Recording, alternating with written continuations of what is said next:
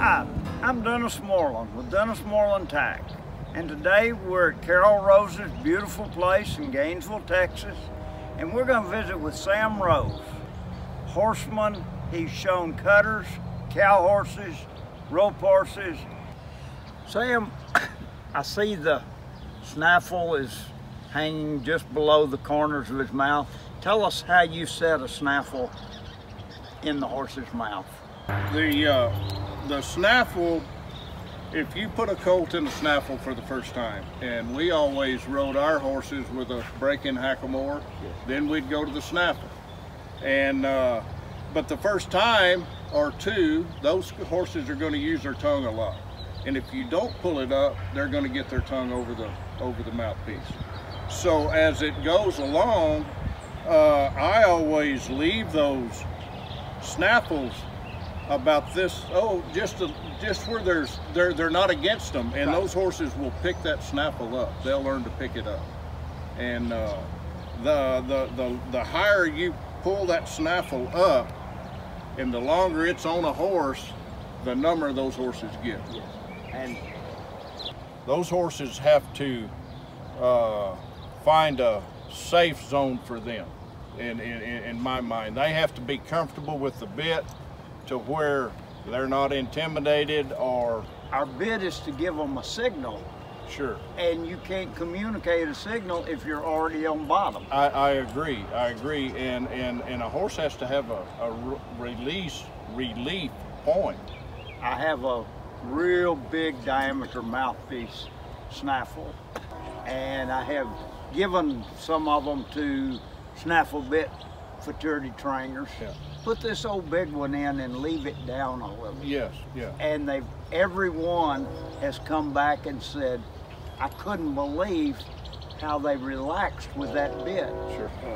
With the D snaffle, it originated from a cavalry bit that Don Dodge, they used to have a D with the top and bottom bars on it. For like a driving bit. Yes, sure. And so he cut it off. He had them cut off, and Greg Darnell started first making those. The Don Dodge snaffle. Yes.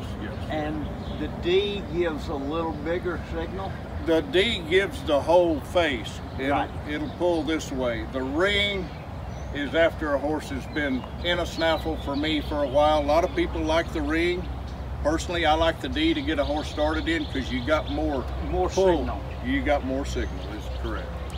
Sam, we've talked about the snaffle in a horse's mouth. Where do you put a shank bit? Some bits, people well, my horse isn't light, so let's put a bigger one on.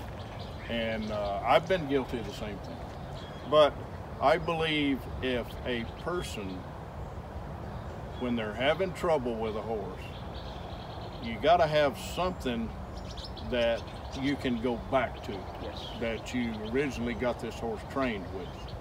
And sometimes every horse is different.